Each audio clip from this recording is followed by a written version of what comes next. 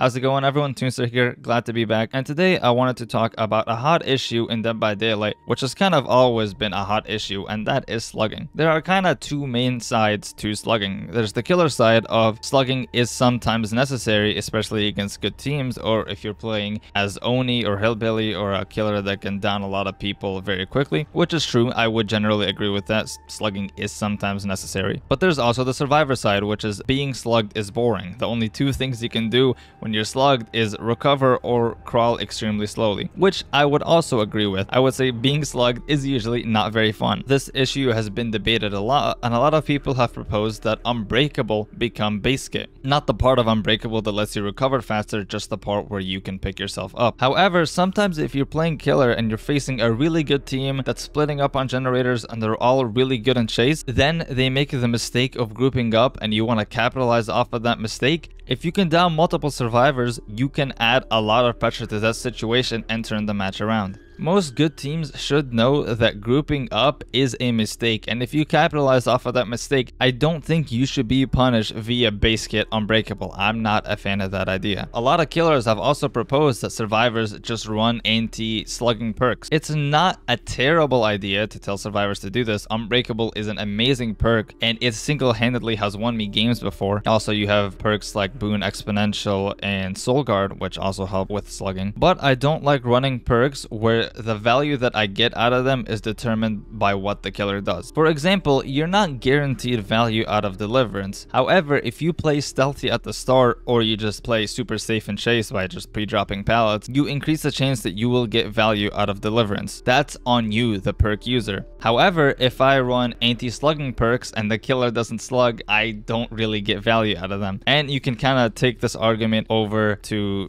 tunneling and running anti-tunneling perks, but that's for a different video. So in short, I'm not a fan of having to run perks just to counter slugging. So I was thinking, is there a base kit feature they could add that would stop slugging from being so boring to survivors, but also do it without nerfing killers so they're not punished for making the correct plays? And while I'm sure that the feature I'm about to propose probably has its flaws, and you can point them out in the comments if you'd like, I think adding something like this would help slugging without nerfing killers too much, if even at all. So here's what this feature would look like. The current slugging timer is 4 minutes, and the feature I'm proposing would have an effect kick in at the 3-minute mark. So if you're slugged for 1 minute, you would get this effect. This effect would make the survivor crawl 25% faster and recover 10% faster. This is meant to be just a little buff for a down survivor so they can get picked up easier if they've been slugged for an entire minute, because again, being slugged for a whole minute, that's pretty boring. No one wants to go through that. However,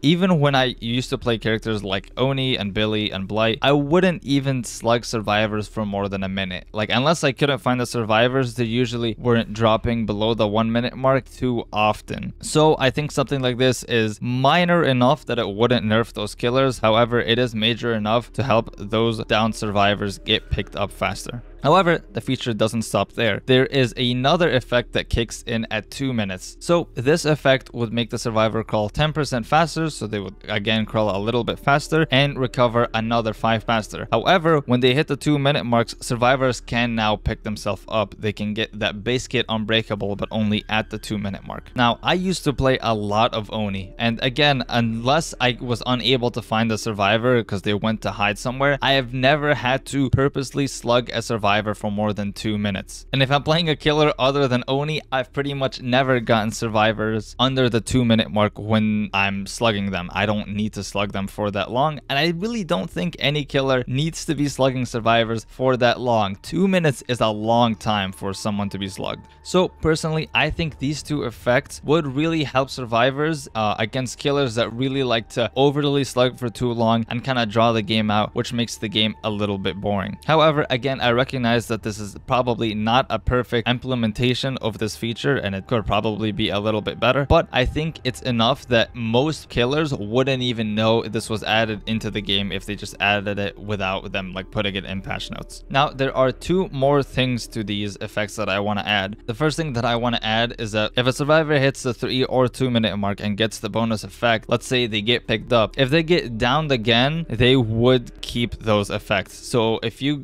pick yourself up up at the 2-minute mark and then the killer immediately downs you again, you would be able to pick yourself up right away as soon as the bar fills up. So these effects would be dependent on where your bar is, not how long it's been since you went down for that one time, if that makes sense. The other thing that I want to add, which is also technically like a third effect, if a survivor is downed or on the killer's shoulder, each time a hook is sabotaged, it would move the threshold for the effect by 5 seconds up to a maximum of 1 minute. Now, I know what I said is probably pretty confusing, but basically each time a hook is sabotaged while you're down, the time it takes to get the effect is increased by 5 minutes up to a maximum of a minute. So if your teammates hypothetically sabotage 12 hooks, you would have to be slugged for 3 minutes to get the base kit unbreakable instead of just 2 minutes. The intention of a feature like this is to not punish killers for playing against sabotage squads, because if you're trying to get someone to a hook and then the hook gets sabotaged and the other nearest hook is like really far away, you have to slug them. There is really no other choice. And so if you do slug them, it should take them a little bit longer to get those bonus effects. Now, I know this is not perfect, so whatever critiques you have of this, leave it in the comments. Let me know what you thought of this video, and hopefully I'll be making a lot more videos soon. Anyways, thank you for watching, everyone, and peace.